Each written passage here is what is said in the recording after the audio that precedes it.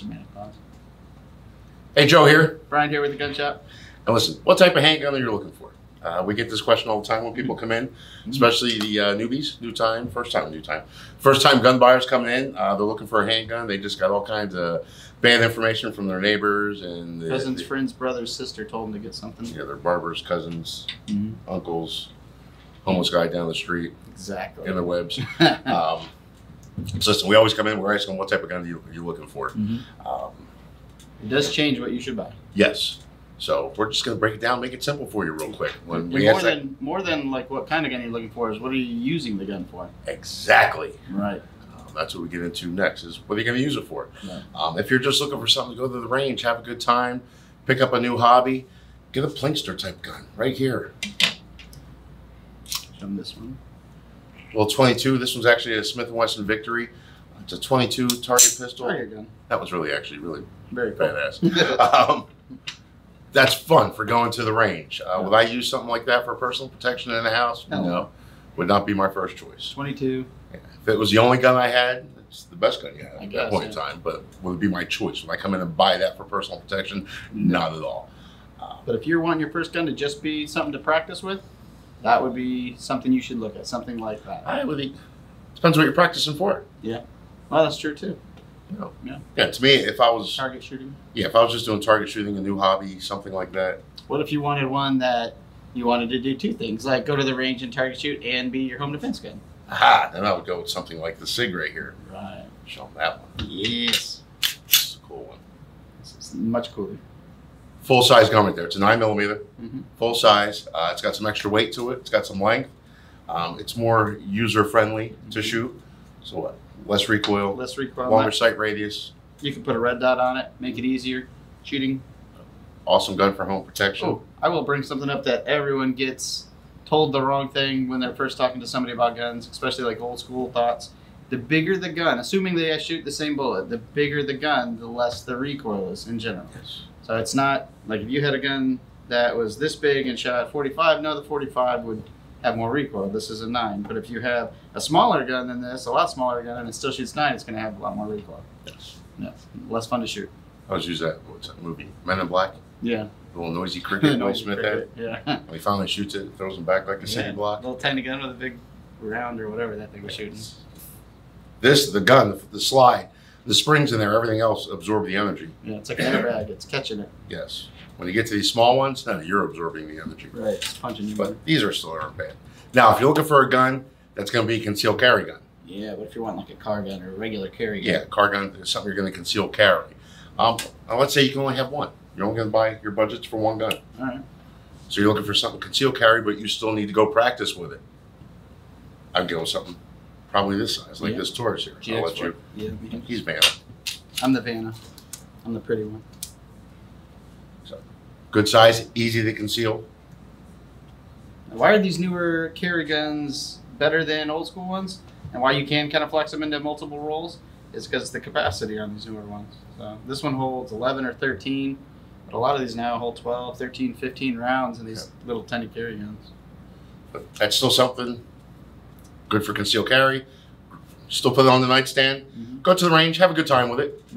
Not as good of a time as with the full size, but you're not going to carry that though. Yeah, it's not going to beat you up as bad on the range. No. You can still have a good time with it. So very cool, man.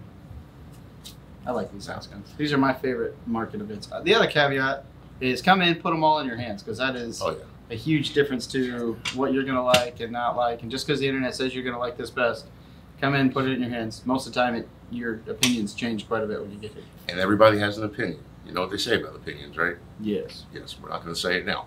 But everybody tells you got to go buy. You said whatever. It's like your backside. If your friend tells you this is the best gun, they have no idea what they're talking about because it's subjective. It's like me telling you what's the best car.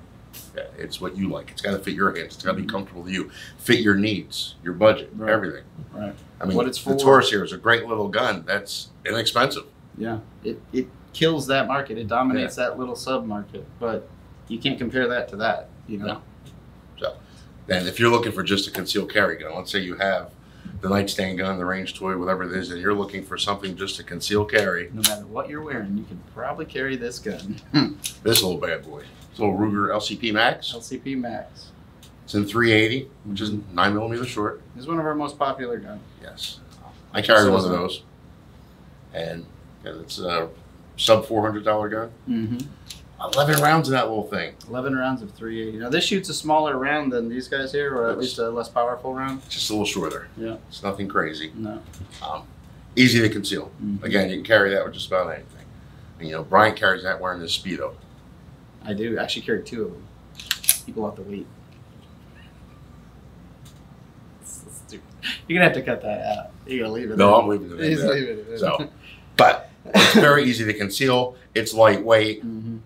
This one has surprising. Usually these little pocket mouse guns have a ton of recoil. This one is one where they beefed it up just enough that it gets rid of that bite, so it's not that bad.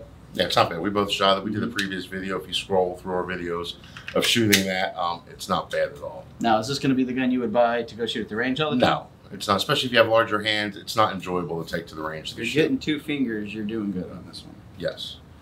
So again, that's something you take it, fire a couple mags through it, get used to it, get familiar with it. That's going to be your concealed carry gun. Right. So, again, so if you're looking for deep concealed carry, something like this. You want in between kind of carry gun, car gun size. Something this size. A little bit good at everything. Nightstand, range toy, go full right here.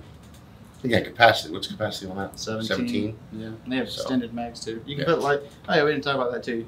Whether you like lights, lasers, and all that stuff, you have the ability to add all that stuff to these kinds of guns. You don't really have those abilities to add stuff to those at all, really. We can add to that. When you do add your lights and lasers to your concealed carry guns like these, one thing you have to think about is getting a holster. Right, which is impossible. Yes. Unfortunately, these light manufacturers, they change their design every other week. So the holster manufacturers Gen 3 are like, or the Gen 33? Like, I don't really know. So the holster manufacturers are pretty much like, yeah, screw you, we're not going to keep up with that.